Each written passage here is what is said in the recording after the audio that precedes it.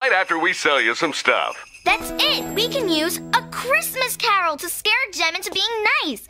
I can't wait! Now, wait a minute. Scaring Jem into being nice? Who's this plan for? You or Jem? Jem, of course. She needs to learn how to treat people at Christmas. I just happen to be one of the people she treated badly, in front of a classroom of my friends. Well, I think positive reinforcement might be a better tactic. You know what they say. Toss a good deed into the world, and it comes back to you 1,000-fold. Yeah, I read that fortune cookie. I also read the one that says spit into the wind. That comes right back at you, too. Jem is above mere mortal persuasion, Uncle Quigley. Let the witches handle this one. I get to be the ghost of Christmas yet to come.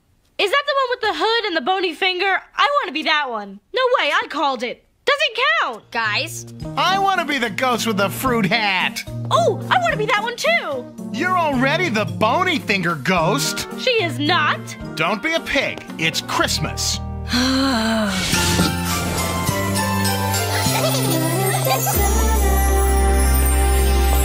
next time, a little less egg and a little more nog.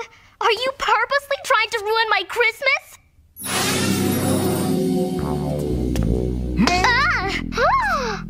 Hello. I mean, boo. What is going on here? Did someone forget to dust my door again? No, I'm a ghost, you dimwit. And I have something muy importante to tell you. On this night, you will be visited by a host of ghosts 3. The ghost of Christmas past, the ghost of Christmas present, and the ghost of Christmas yet to come. You will be shown... Which one are you? Well, none. You said 3 ghosts. I'm supposed to be the ghost of Marley, who you really don't know, but... So it's 4 ghosts. Huh? Ghost of Christmas past, present, yet to come, and you. 4 ghosts. Wait, no, there's 3. Oh. Haunt me when you got your story straight. I gotta go to bed. I gotta get a new gig.